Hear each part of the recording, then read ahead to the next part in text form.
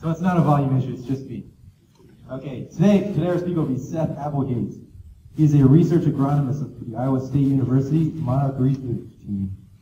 Seth is researching the best management practices for establishing high diversity native habitat, aka prairies, to benefit monarch butterflies, pollinators, and other wildlife. The ISU Monarch Research Team is working to conserve the eastern monarch butterfly population in Iowa and the Midwest. Seth grew up on a diversified corn, soybean, swine family farm in central Iowa. He graduated from ISU in 2016 with an MS in crop production and physiology. His graduate research program examined cover crops and cover crop mixes. So, pass it off to Seth. So yeah, my background is more in row crop production and cover crops and stuff like that. So just a disclaimer at the start that I don't come from a hardcore conservation background, but I do like it and it's been a fun job so far. So yeah, my title, research agronomist, I don't really know what to call myself. I'm trying to figure out how we produce prairies most efficiently, effectively, low cost. And so I went with research agronomist because that's what I know. There's my email if any of you want to ask me questions afterward. And we're going to go through pollinator, monarch habitat establishment, but this will also apply to basically any kind of native plants that you're going to be planting out there in some kind of grassland-like planting, but it will focus on the pollinator style plantings. And then I should also say that when I say monarch habitat, I'm basically saying a pollinator planting that has a lot of milkweed in it, or at least a decent amount of milkweed. There's some modifications you might make to a seed mix, but not a lot other than adding in milkweed. So if you already have a pollinator planting, throw in some milkweed and you'll help out the monarchs as well. So we're going to kick off this talk, me convincing all of you who really don't give a rip about monarchs, because I know there are all kinds of people like that. Now, I would admit that that's a rather sad lifestyle if you don't like, butterflies and cute orange things. It's a bummer, but there's those people out there. So for those of you who are like, I don't really care about monarchs and I'm not sure we're spending all this money on them, well, we're also going to be benefiting pollinators, which I already alluded to. And this group understands that because you're a little more conservation bent than my usual group of presenting to row crop farmers. But maybe you're like, I don't really like insects and butterflies. That's just not my thing, Seth. I need another reason to care about this. Or do you care about upland game birds or other grassland-dependent birds? This kind of habitat that we establish for pollinators will be really beneficial for upland birds. And so there's another way you could care about monarchs even though you don't care about monarchs. But maybe you're like, I don't really like insects and I don't really like animals, so that probably doesn't fit anyone in this crowd. But, maybe there's somebody here. Maybe you have some corn, soybean fields that, it's just not producing. And if you were honest year after year, this area just stinks. It's in a wet hole and you know it. And so you're going to do something about that. So we can do precision conservation. We look at our soil maps and we look at our yield maps and we say, this just isn't producing year after year. And you can convert that into pollinator habitat. So there's an economic incentive. Now let's talk about mowing. We're here in the Midwest where we love to mow, right? And we just mow all the time. I grew up on a farm mowing all kinds of things that didn't need to be mowed because that's what we do. Short grass is awesome. Let's mow. Stop doing this, people. It doesn't make sense. I know that for some of you it'd be super hard to stop mowing, but you could save a lot of money if you turn this into something diverse and just let it be some native habitat. And after 5 years or so, there's way less management than burning through a bunch of gas and spending all that time bouncing around on a mower or paying your teenager to do that. Find some other job for them to do.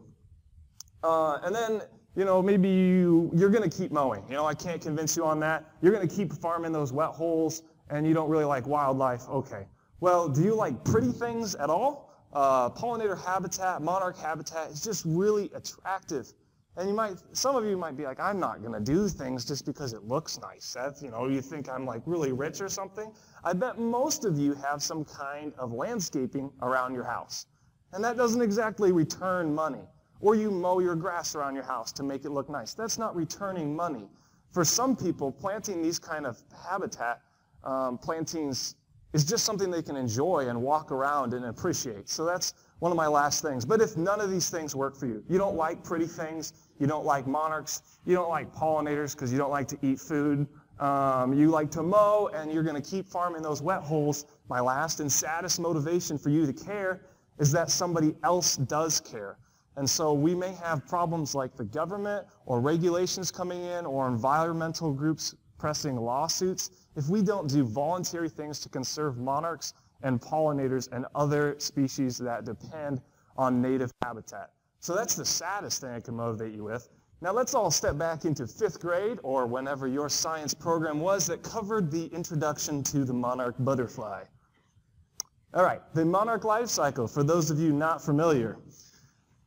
We start off with an egg, and this egg is very small. And when you first start your job working for the monarch research team, you're not sure whether it's an egg or just some little white speck. It's smaller than the head of a pin.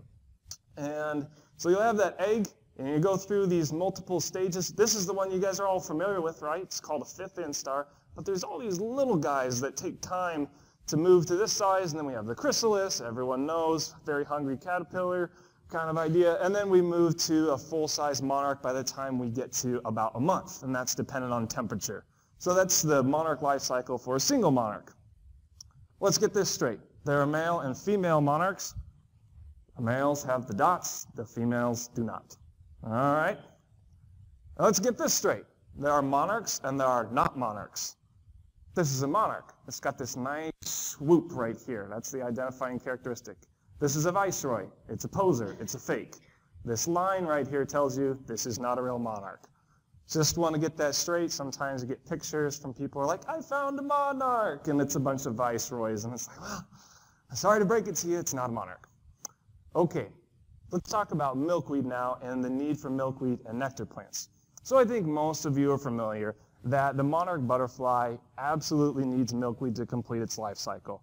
So the adult butterflies will only lay their eggs on milkweed, and then the larvae will only feed on milkweed.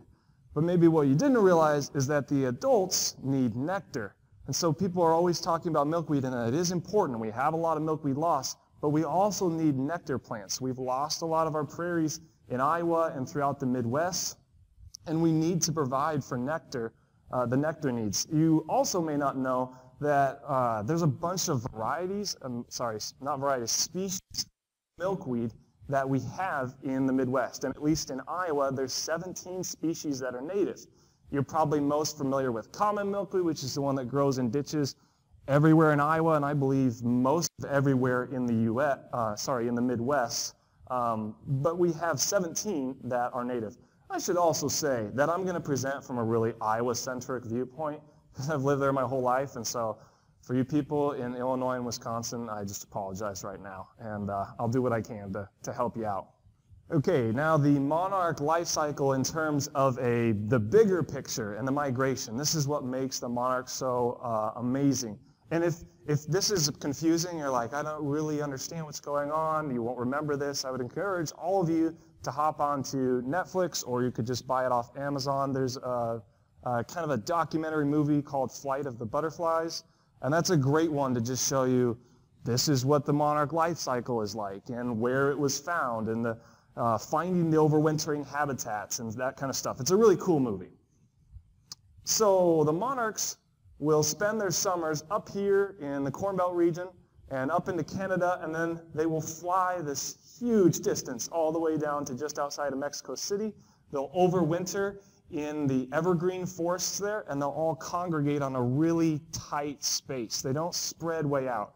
And should say I'm talking about the population east of the Rockies, not west. I'm not going to talk about the ones west of the Rockies really at all today. And so they'll overwinter in just outside of Mexico City, and then the first generation will move up into Texas. And then the second generation, third generation will move up into this area, and this is the summer breeding range. And why do I have a red square around that area? It's because that area is so important. We have 90% of overwintering monarchs originate from that red area. So Iowa, Illinois, Wisconsin, Minnesota, all of these states are very important for monarch conservation. And you'll also realize that this is where we grow a lot of our corn and soybeans, and where we've lost a lot of our prairies. This is the population decline that's been observed for approximately the last 25 years. We don't have numbers from before this, so if you ask a question about that, the answer is we just don't know. So this is the amount of hectares. Hectare acres equals about 2.5 acres that the monarchs take up when they overwinter in Mexico. That's how we measure it. They literally do some math stuff and figure out how large is the area. And so we can see that there's a pretty clear downward trend to this graph. It doesn't take a statistician to figure that one out. The numbers here, we're at 2.5 hectares. So that is our number for this year, and that just came out this week. Just came out this week. And the levels that they say are sustainable for a monarch population is 6 hectares. So this line right here, which we haven't been at in the last 10 years, this would be the population level where we say it's stable, things are okay. If we had something weird happen, we'd probably be all right. And you may ask, okay, what's the reason for this decline? And a definite reason that we do know is loss of habitat and loss of milkweeds. That's not hard to know. But that is not the only factor. People get the idea that it's just about milkweed, but we also there's logging issues in Mexico, destroying some of the forest. We have climate change that could be affecting them. We have there's a lot of different things going on in the environment, and there are a lot of interactions, and this is relatively hotly debated at different points. But we know that habitat is one of the things. You know, if they don't have a home, they're not going to grow. If they don't have something to reproduce on, we know we won't have them. So that's one of the areas that I really work on addressing. So now that I talked about, what is good habitat for a second for the monarch, let's just think in general. If we're going to plant this kind of habitat or a diverse native planting, what makes good habitat? And how can we not just meet the needs of the monarchs? Because although the monarch is awesome, it's kind of this flagship species. Everyone cares about it, and that's so good. But we want to meet all these other needs at the same time. So meeting the needs of pollinators, meeting the needs of something like rusty-patched bumblebee, and some others is really important. So what is good habitat? Basically, to make it simple, it's a good home with good food, just like you would refer to it as. So how can we provide a good home with good food to a lot of different species, including pollinators and monarchs? Something like the rusty-patched bumblebee, for those of you not familiar, this is an endangered species now. And to my understanding, it's the only endangered bee we have in the U.S. Has seen a serious decline in the last 5 years. How can we meet the needs for deer and upland game birds and other birds? How can we combine this to make good habitat? And what kind of habitat do we have in Iowa? And it's probably going to be mostly representative when I say Iowa of the Midwest. So just bear with me on that. So in Iowa, this is what we have a lot of, right? We have our corn, our soybeans on this side, and throughout, all these buffers and strips and stuff, we have things like smooth brome grass, or whatever your cool season grass is in your area. It's not native. It grows really well, does an awesome job of preventing nitrogen loss from the fields and nutrient loss, and holds the soil in place. So that's awesome. That's really good. But what it doesn't provide is habitat. This grass is really thick. It's really difficult for wildlife to move through this. And do you see any nectar sources here providing for pollinators? No. No, you don't. And do you see any milkweed? No. Sometimes there is. Sometimes there is in this kind of environment, but that's about the only thing that we could be providing. So at this site, it's really just bad cover and limited food. And this grass just lays over flat in the winter, not providing cover during that whole season. So maybe then thick native grass is the ideal habitat, but that's not true as well. Thick native grass is definitely better than our cool season grasses in terms of providing habitat, but it's part of the picture, not the whole picture. And basically this provides okay cover, so you'll see that there are gaps here in these grasses, so that they're bunch grasses instead of sod-forming grasses, and so wildlife can move through that, and that's awesome, but this is still really thick, and if it's not managed, it'll be very difficult for wildlife to move through this, and once again, limited food because we don't have forbs, pollinators in this kind of environment, and it's generally not going to encourage a lot of milkweed growth for monarchs. So our answer is diverse habitat is ideal. This is going to provide good cover and lots of food. So with all these kind of wildflowers out here, we're going to be meeting the needs of pollinators and monarchs, and the seeds that are produced by this kind of a diverse planting will feed lots of different wildlife, different kinds of birds, and will also bring in just more insects, which is really important for the grassland-dependent birds. There are much higher rates of pheasant and quail adults, so the chicks making it to adulthood when they're grown in something that's a diverse habitat like this than it is where you have a less diverse habitat. So that's another way that even, if you're not so sold on the pollinator idea, if you care about upland birds or upland game birds, this is another way to help that out.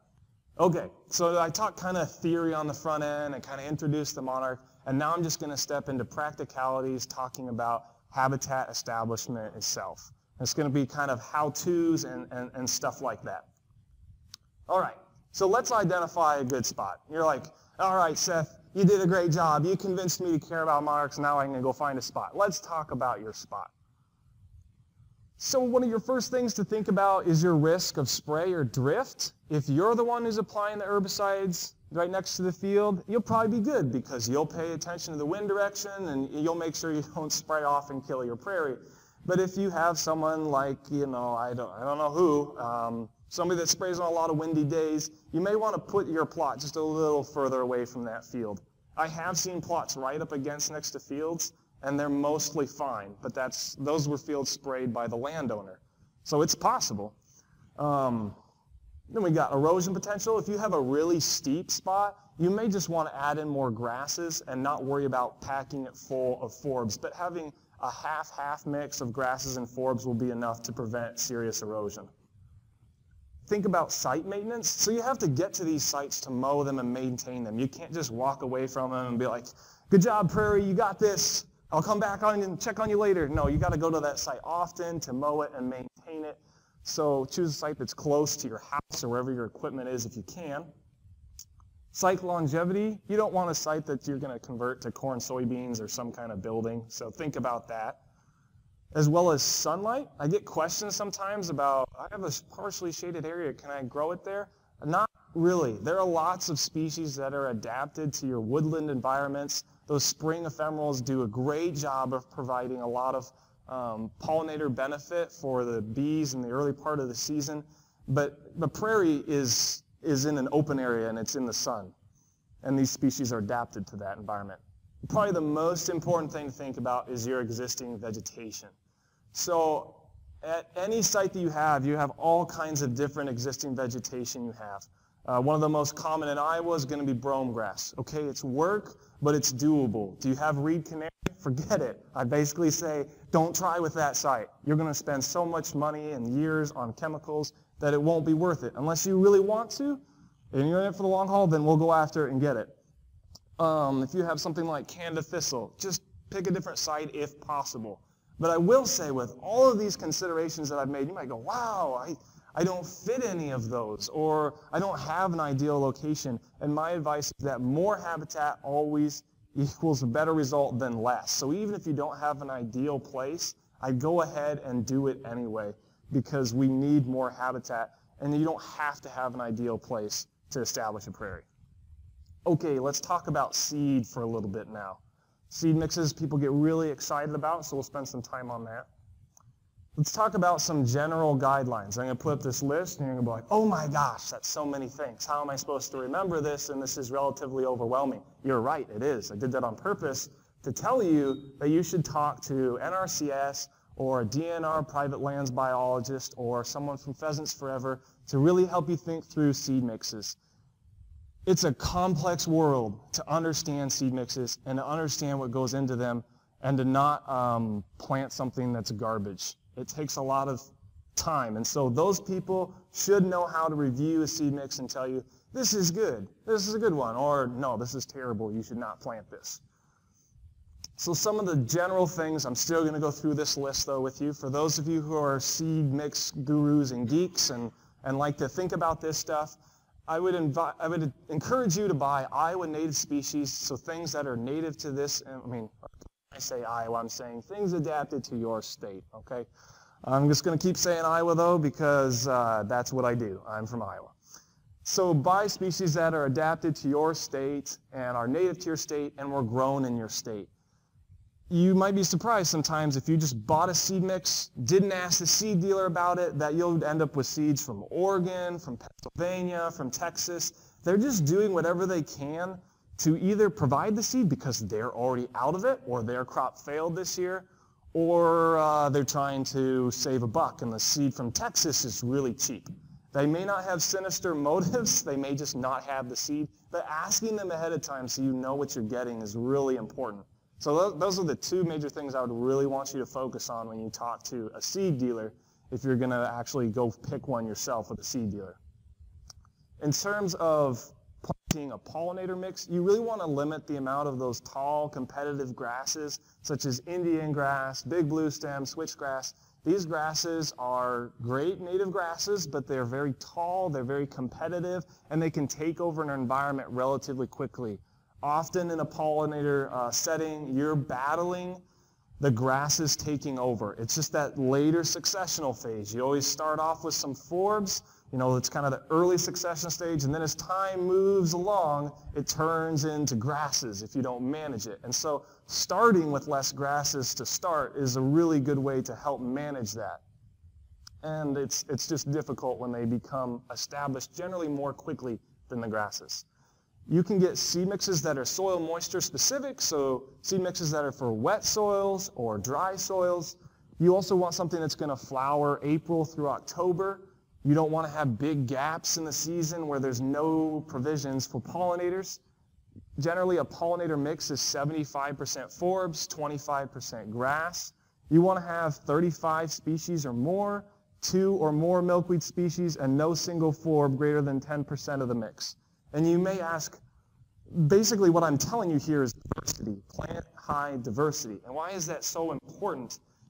If you've walked through a prairie and you've seen it change with the landscape, it's amazing to watch a site that has one seed mix planted and you'll suddenly move from tall grasses, then to a forb area, then to these wetter species, all within maybe 100 meters, and it looks like the elevation isn't changing.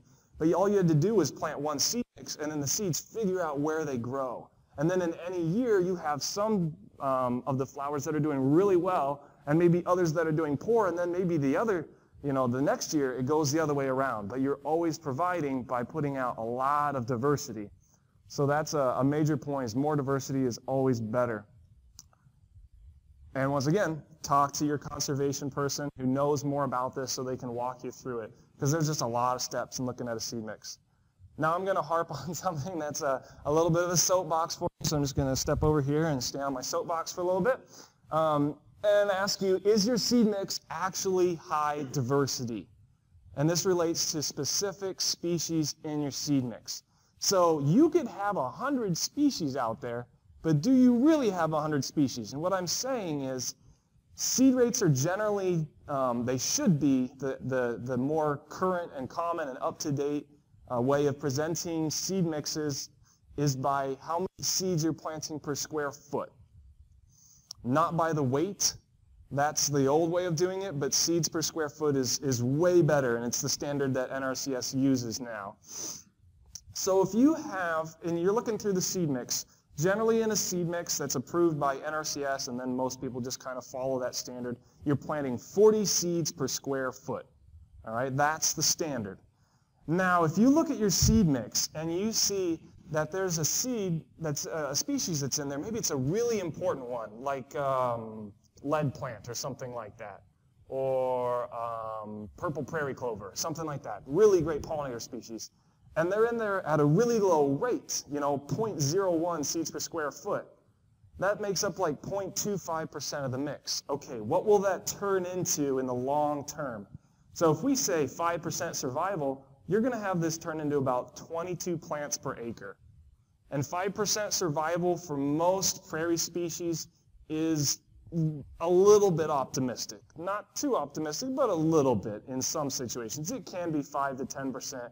It all depends on how well you prepare your site and stuff. So that's not terrible. You still have 22 plants of whatever out there. That's good. But then when you start getting down to seed seed rates of like 0.005 seeds per square foot. You have to start asking, is this doing any good? I'm only going to have 11 plants of that one particular species out there. So basically, I'm walking you through this because what I'm concerned of is that your seed mix dude who you don't know what to think of the guy other than he sells seed mixes. He probably knows what he's doing. But if he hands you a seed mix and he's got, 35 species, but like 10 of them are in at this rate, you don't actually have diversity in that seed mix. Does that make sense? It's in at such a low rate that it's almost not going to show up. And most people will just take a seed mix, read through it, and go, oh man, that's awesome. It has my 15 favorite native species in it. Probably most of you don't do that. That's just me when I read seed mixes. But you then have to look over to the right and figure out what is the rate. Is it actually in the seed mix or not? Okay, I step off my soapbox now and get off of that one. So our timing for seed purchase, generally buying earlier in the calendar year, is going to make things cheaper.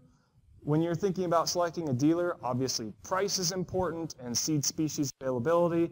And once again, to say the same point, get your seed from Iowa, grown in Iowa, native to Iowa. Okay, so now we're going to talk a little bit more about seed mixes and what they'll actually look like when you're out there in the field and what are the differences. So like I already said, generally seed mixes are 40 seeds per square foot. And the thing that differentiates a lot of the major seed mixes is your ratio of grass to forbs. And so sometimes people will just throw out these numbers like, yeah, it's a 10-30 mix.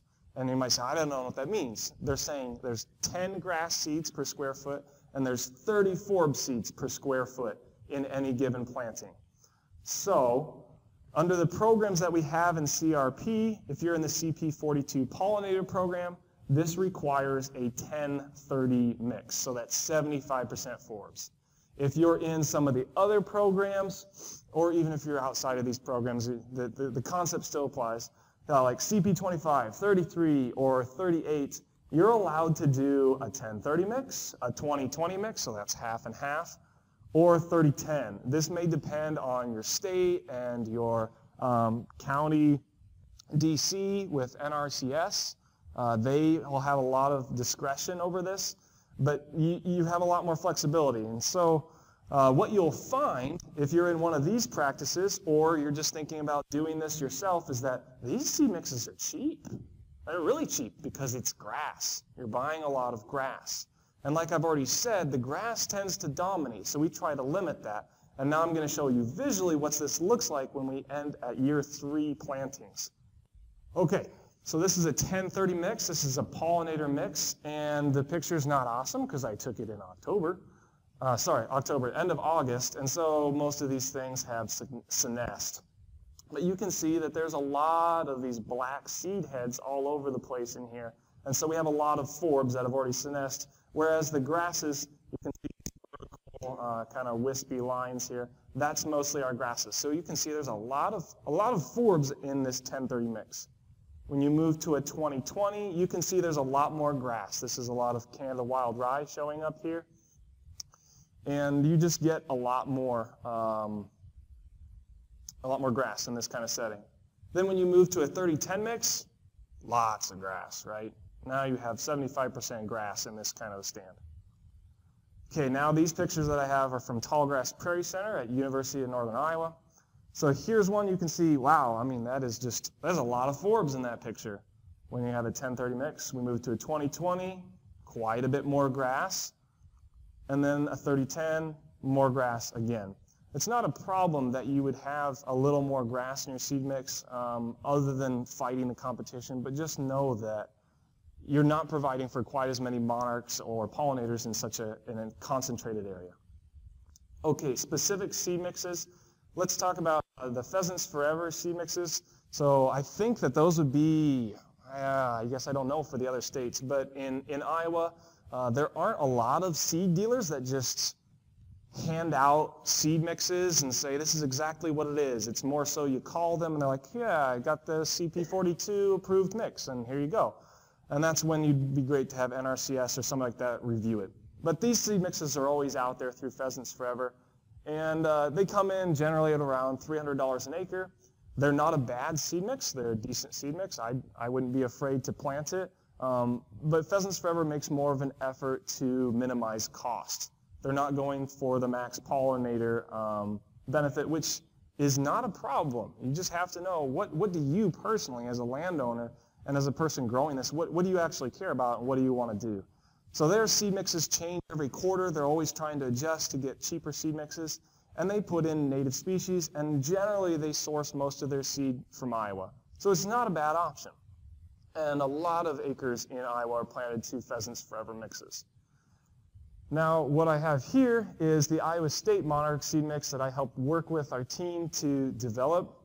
And this one is with a little less regard to cost. So you'll come in somewhere around $500 to $700 an acre on this one, so twice the cost. If for you that's like, oh, that's terrifying, that's a ton of money. Do remember that there are lots of government programs to help cover seed costs, but then if it really freaks you out, then go with this one. It's going to be just fine, or some other kind of seed mix that's like this. But if you want a little bit higher pollinator value, and this one has 8 times more milkweed than a standard mix such as this guy, then you'd go with something like this. I have a handout of this. I only have 50 copies, but we can start passing them around, and if you really want one, go ahead. But if not, we've got, this is on the Iowa State website, so if you just typed in ISU Monarch Seed Mix, you'd pull it up and you could print it off, and it's free. So this one, though, will feature this whole line here that we have going on is the months that all of the plants flower in and the respective colors of the flowers. And then this over here is showing you what soil moisture they're adapted to. So we made this seed mix to be for a mesic soil, so it would fit a lot of different environments. And we don't actually sell this seed mix, so you would just take this and basically give it to a seed dealer and say, fill this. You should also know that I'm going to be updating the seed mix in the next 2 months because it actually doesn't fit CP42 right now. We realized we were missing one species. We need to have one more species in the spring. So it's a great template. If you showed it to NRCS and said, I want to do this, they'd say, that's great. We need to add one species, though. Just a disclaimer on that. Okay, what kind of milkweed options do we have in Iowa? We have 4 different kinds of milkweed that are generally available through seed dealers. We have swamp milkweed and common milkweed, which I would label as the winners. One of our researchers at Iowa State, Tori Pocius, has shown that these will produce basically the most monarchs. And swamp is adapted to wetter soils, as you could guess. Common can grow just about anywhere. And then kind of the runners-up, these guys are still really good, but don't produce quite as many monarchs, would be butterfly and world milkweed. Butterfly is adapted to slightly drier soils, as is the world milkweed. And so you might say after this, well, takeaway is that I plant swamp and common. And that's somewhat true, but you also need to think about where will it grow in the soil, so think about your soils. But then also, Tori's research shows that more milkweed species in a single site equals more monarchs overall. And so planting diversity is once again the answer. Okay, let's talk about site preparation now. Before you plant a site, you have a lot of tools. You can do things basically whenever you want. You can use the herbicides you want to. There's almost no restrictions. But then as soon as you plant, your tools go away, and you have to be very careful with how you use them. And so I'd encourage you to do as much thorough site preparation beforehand as possible. I'm going to go through 2 of the major site prep objectives. So the first one is to kill the non-native species you have there. So that's going to be generally your cool season grasses. You need to get those things completely dead. It's going to take at least 2 herbicide applications. And at the same time, you want to increase your percentage of bare soil, so you're not just like mulching these prairie plants so they can't come through. So one way that we can do that to decrease our soil coverage is to burn the site off. And that will really help to minimize the amount of residue that we have at a site. And the easiest way to do this is to just plant soybeans. So go to soybeans for 1 to 2 years because it uses herbicides and it has little residue, and then follow by planting soybeans. That's pretty easy to do. So that's the site preparation I would encourage you to go for if possible. That's not possible on a CRP re-enrollment, so you have to come up with ways to remove residue and spray. These are the differences you'll see in year 1 between a site that was brome and a site that was soybeans. I'm not sure if you guys can see this, but you can see there's quite a bit of bare soil here, and there's just a lower density. So this is less competitive for the prairie plants to grow in, whereas brome is a lot more mess of weeds and volunteer grasses. Site prep fails. Okay, everybody likes to laugh at somebody else making some mistakes, so here we go. They're also good learning opportunities. If you just spray once in the spring, that is really not the way to go. This site was planted to native habitat, and it doesn't look like it, does it? It's about 99% brome at this site. I found a couple native grasses, but that was it. So a spring glyphosate application then planting is not good enough. Okay, so then is the answer a fall application? Definitely better. Fall time, definitely a better time to apply herbicides. But at this site, with one spray in September, we resulted in about 50% brome. So still not great. We have to do more to kill that brome before we transition. And then here's a site with no residue removal, and we ended up with 0% bare soil. So this was mowed a bunch of times. It was really thick ahead of time anyway. That cool season grass was really dense, and so we just mulched the site and not very much came up. Let's talk about planting. So you got options. You can use a no-till prairie drill. This is the way I like to do it. It's calibrated. You can do large areas really fast. It does take some time to calibrate. And you can put the seed in different boxes to match it up right, and you get good seed-soil contact. You can broadcast. There's nothing wrong with broadcasting, and basically, if you do any of these methods right, there's not a huge difference in terms of survival or long-term production of pollinator plants. You just need to make sure you calibrate this thing well and that you get good seed-to-soil contact. So having too much residue is not going to work well in that environment. You can also put on the jack-in-the-box kind of style seed thrower. I did this just 2 days ago, seeded an acre. I wouldn't advise trying to do more than 1 to 2 acres because your arm will fall off. You get tired and your shoulders just carrying that weight for a long time. Yes, but calibration, really important on all of these. So let's talk about calibration for a second. Anybody want to guess how much seed is in this 5-gallon bucket? How many acres will that plant? 2. Okay, we got some good people in here. Usually people don't know these answers. This is a good crowd. So somewhere around 2 acres of seed is probably what this would plant. And for some of you, that may be a surprise. And so we have to calibrate really well. So if you're going to broadcast this by hand, you're not going to go through a drill where you actually, do some math and stuff, but you're just going to kind of throw it out there. My advice is to cut the whole seed mix in half or maybe into fourths.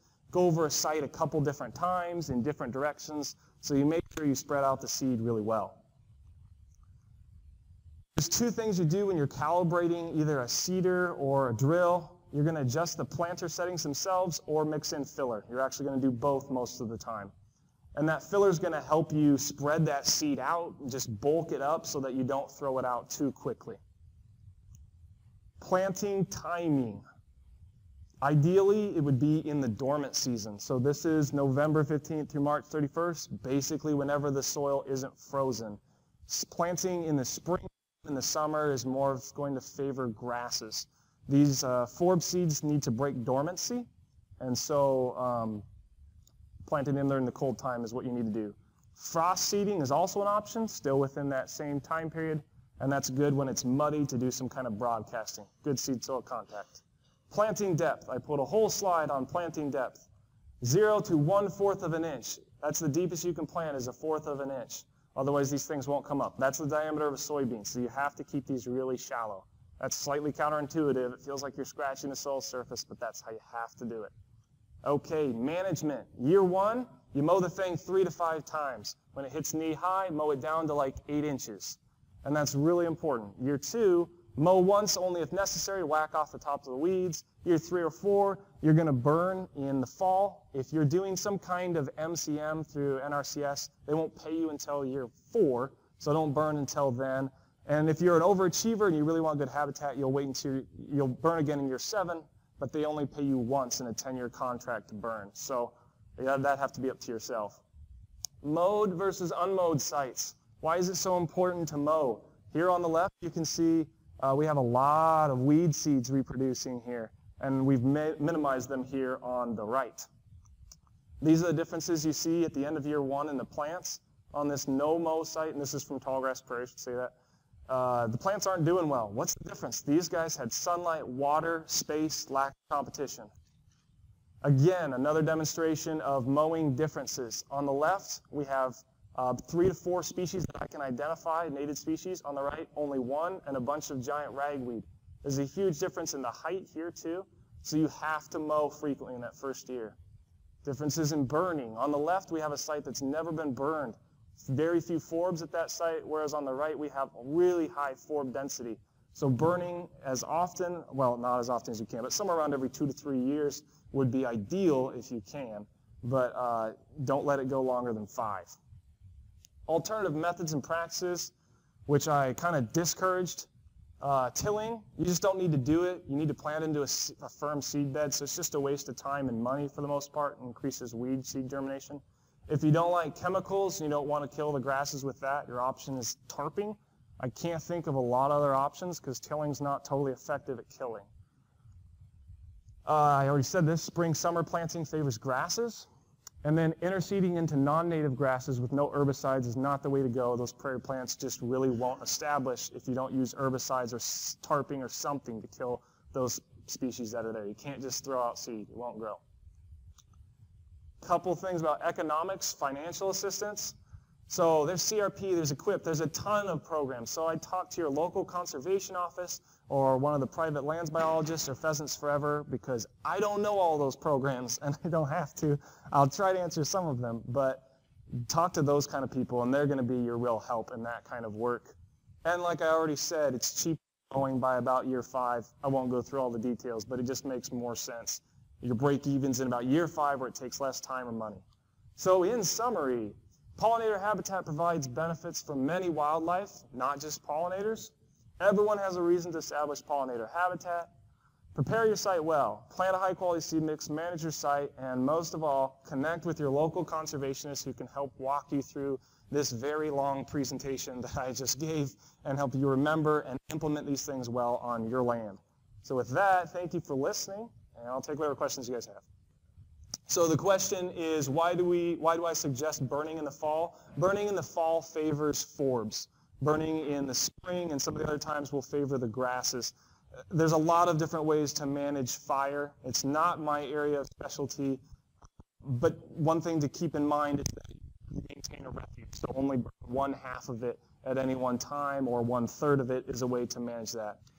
The question is, what kind of filler do I use when I use a no-till prairie drill? I use mini flake, so it's just animal bedding that you can get from a livestock store. I've also heard of using cocoa mulch. Things like cracked corn I've heard, but that's too heavy. You want something that matches the approximate density and size of your native seed to help hold it in place. And so at least I know for sawdust and cocoa mulch, that kind of keeps things from settling out and separating.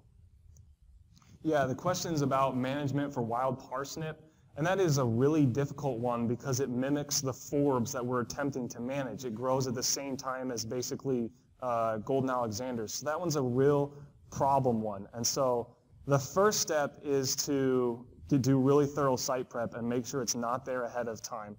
And then make sure it doesn't invade from the outside. Outside of that, your management is probably going to be spot spraying it inside of the existing prairie. So yeah, if it's your neighbors, talk to your neighbors, get some new ones. I'm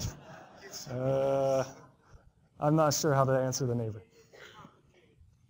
So the question is, if you don't want to do natives, what other species can we use? What kind of management can we do to benefit pollinators? So in general, excuse me, our native species are adapted to meet the needs of our native pollinators. There is definitely some crossover, but when you're going to plant, if you're going to do something like clover and manage for clover, you're going to provide a lot of benefit for something like honeybees, which, if that's important to you, that's great.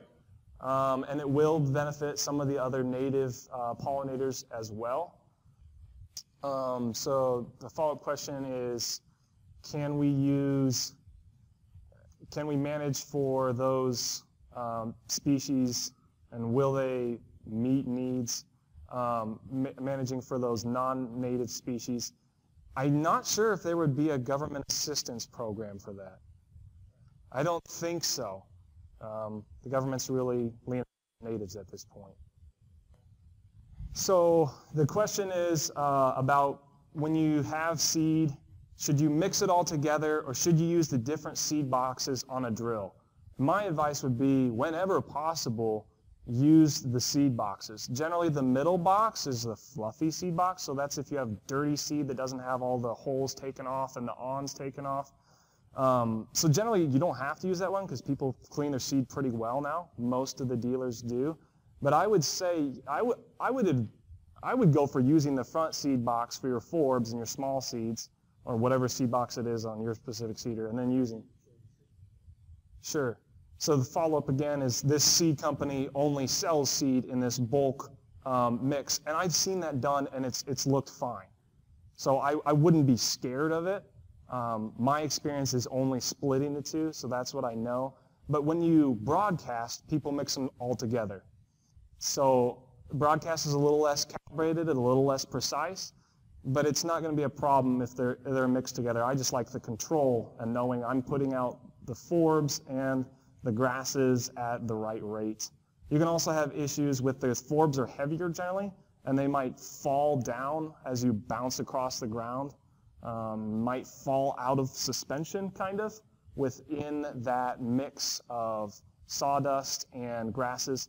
But generally, if you have enough sawdust in there, my observation has been that it doesn't really fall through. So it's not a major problem. Okay, so the question is about if we're doing things more in a yard setting, or a garden setting, more small area, maybe 3 by 3 foot square area. If you tarped that and then planted native seed there, yeah, it should work just fine. It depends where you live and how your neighbors will accept that or not accept that, and what some cities allow you to do that. Some of them say that that's not allowed, and they'll call that weeds. And some of the species are going to be relatively aggressive, and they may move out. If you're mowing your grass often, it's probably not going to matter a lot, but they may move out over time from that square. The question is, would it make sense to, and can you get 100% forb mix? Yes, you can. I would advise you, though, to always include some grass to minimize erosion, and it's also going to help prevent some of your weeds, and it just promotes more structure and cover for the various, even though it's a small area, cover for pollinators and things like that. It's just a more complete system. Forbs don't do a lot of ground coverage, and so you still need some ground coverage, and the grasses will help provide that. The question then is, how do we manage a site that's small like that? I would basically say do the same thing, but since it's so small, I'd mow it more often because that's beneficial. You could also do a little bit of hand weeding.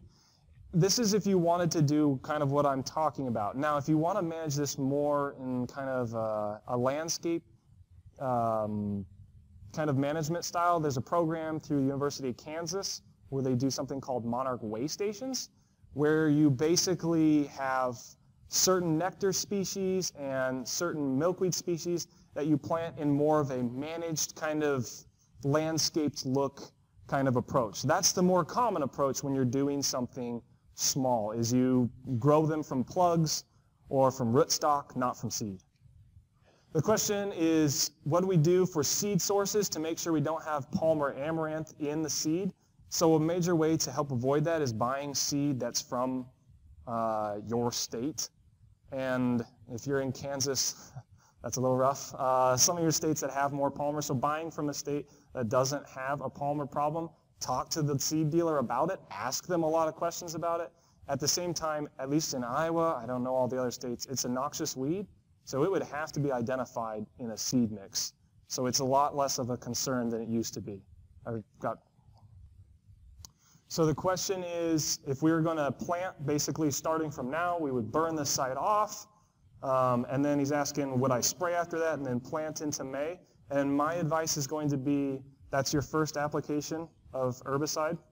I would avoid that. You're probably going to see similar response to what I showed with that 99% brome stand. It's not going to look pretty with only one spray. The grass just does not die well in the spring, if we're talking about a grass setup. The burning, yes, if you burn in the spring, it will help, but that doesn't really do anything other than just reduce the density of your grass. Brome sometimes comes back pretty angry after a burn because you've opened up the soil profile.